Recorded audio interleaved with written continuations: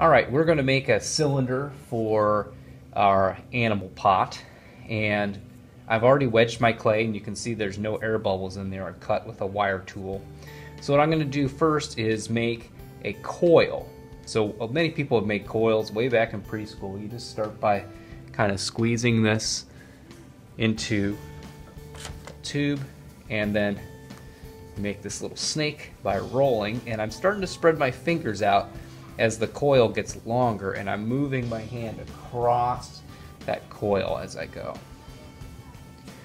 So I want it to be a little bit thicker than my thumb. So about like that. Maybe it could be a little bit longer and a little bit thinner. And then what I've got is I've got my slip and I've got my fork to do score. So what I'm going to do is get a little bit of that slip on there. This is going to act like glue. And I'm going to turn this so that I've got it facing this way. And I've scored. Now I got to add some more of that slip in there. And the idea is you're going to kind of make this little snail shell or cinnamon roll looking thing.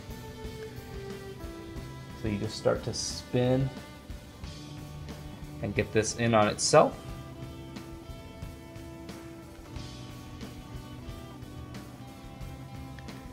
Alright, and that's looking a little small to me, so what I'm going to do is roll out this other piece and make a coil. Once again, just rolling, spread my fingers out. Now I've got something circular that I can work with as the base.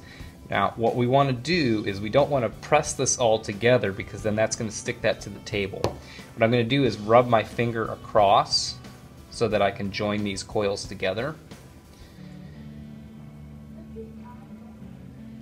And then it will become one solid piece that will be the base for my cylinder.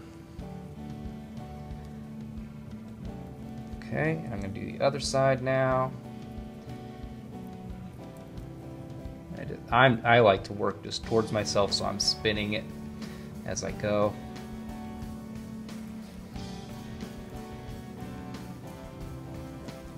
Alright, now I've got that here. We're going to make another coil. So then we just take our base and we're going to score it and add some slip.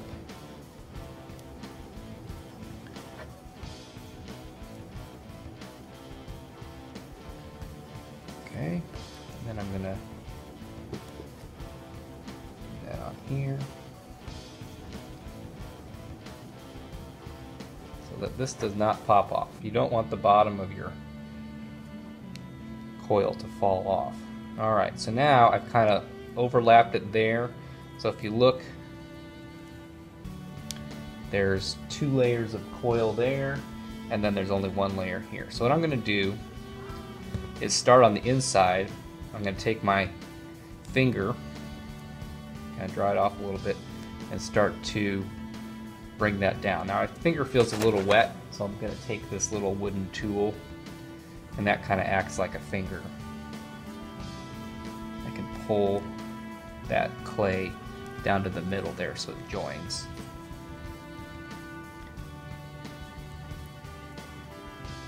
And you won't have to do this on the inside with all of them, but it's good to have a good strong base. Do that here too. So this is kind of the back. You don't want to use something like this. This would carve out pieces.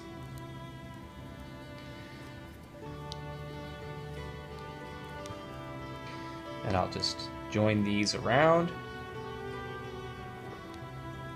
so that we don't want that to pull off at any point.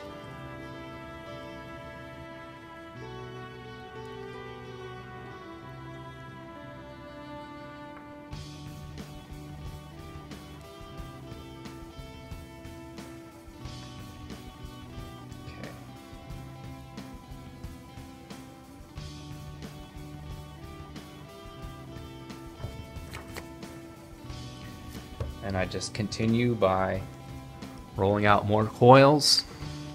slip and score is going to be especially important as you add things on in the subsequent days, because things will be drying out. So you'll have something wrapped in plastic and it'll be drier than the clay you'll be adding on. So anytime you have dry clay and wet clay joined together, you want to make sure that you are using slip and score.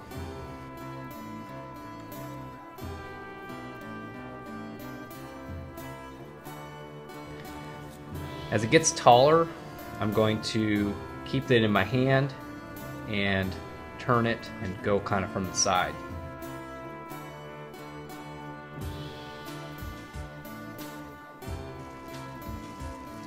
When you get ready to clean up for the day, you're going to put a plastic bag on it, and it's important that you don't have air coming into this bag. So what you're going to do is you're going to take a plastic bag,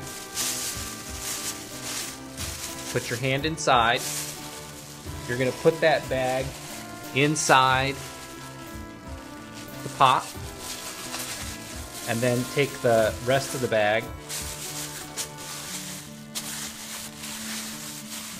and put it around. There's no air coming in the bottom. And then you take your sticker and you put it on top of the pot.